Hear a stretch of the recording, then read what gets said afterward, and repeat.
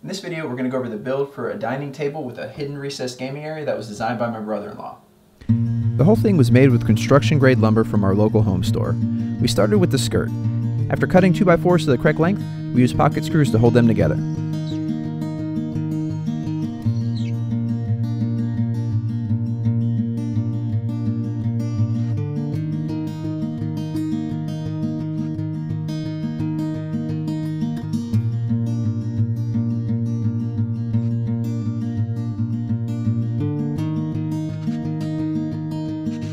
The 4x4s that we used for legs needed a special cut to allow for the angled braces connecting the inside edges of the skirt. We needed to cut out a 45-degree angle section that was the same depth as the angled support.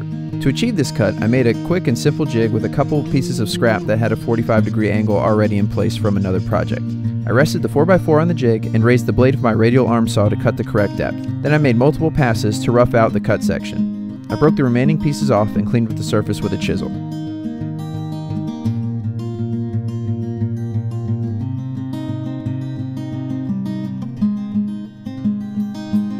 I set my blade to 45 degrees to make a beveled cut for the angled supports for the skirt. We set them in place and tested them with the legs to make sure everything fit, and then we screwed them in.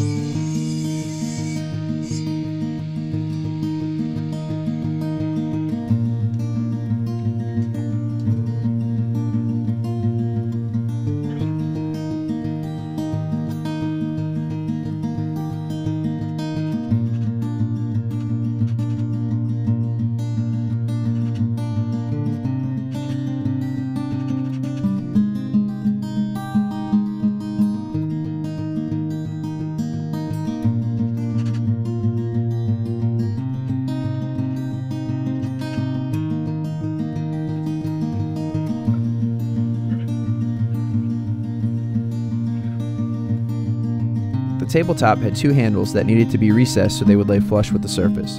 We made a small template of the handles, traced it on the tabletop, and routed it out.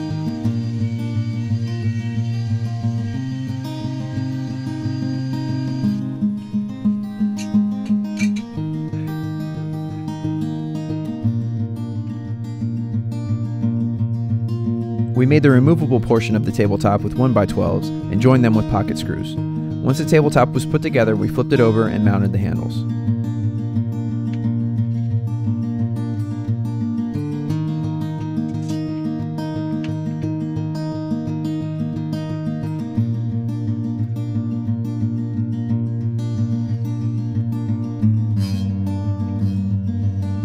The breadboard ends and sides were held to the table's frame with more pocket screws.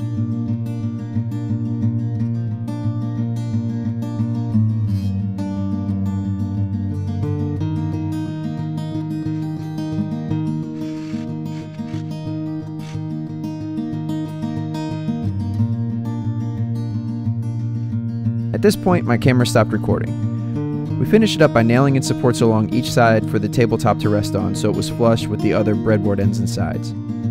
We screwed in the legs by drilling straight through the angled supports into the legs with 3.5-inch screws. My brother-in-law wanted to handle the finishing, so this is how it left my shop.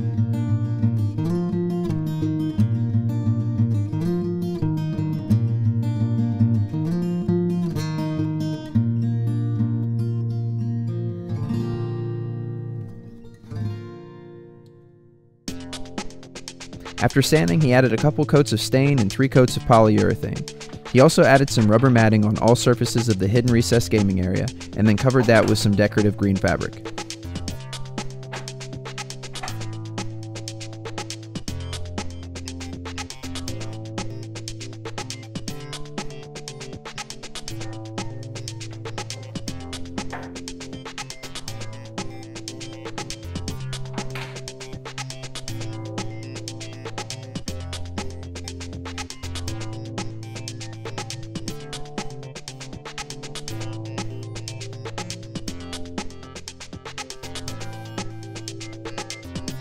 My brother-in-law did an amazing job finishing this thing up, and I couldn't be more excited to have been a part of this project. If you have any questions about it, leave a comment down below. Also, don't forget to subscribe for many more projects just like this one. Thanks.